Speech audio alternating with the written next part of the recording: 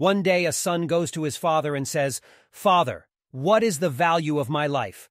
The father gives him stone and says, "Son, if you want to know the value of your life, take the stone and go to the market, and if anyone asks the price, don't say a word and raise up 2 fingers." So the boy does, as his father says, and goes to the market.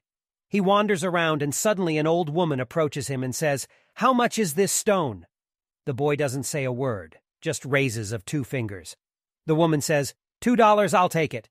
The son is surprised and runs back to his father. His father was an old woman at the market. She wanted to give me $2 for the stone.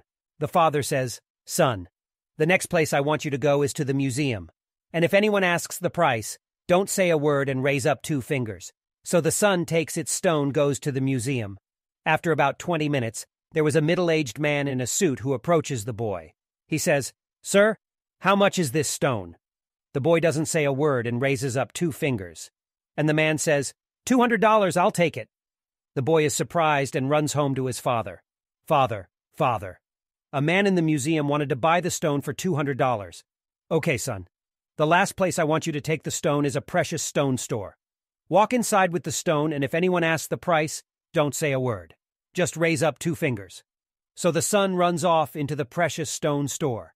After finding it, he walks inside, and there is an old man at the counter. And as the old man sees the stone, he jumps up and screams, "Oh my God, you have the stone I've been looking for my whole life. What do you want for it? How much is it?"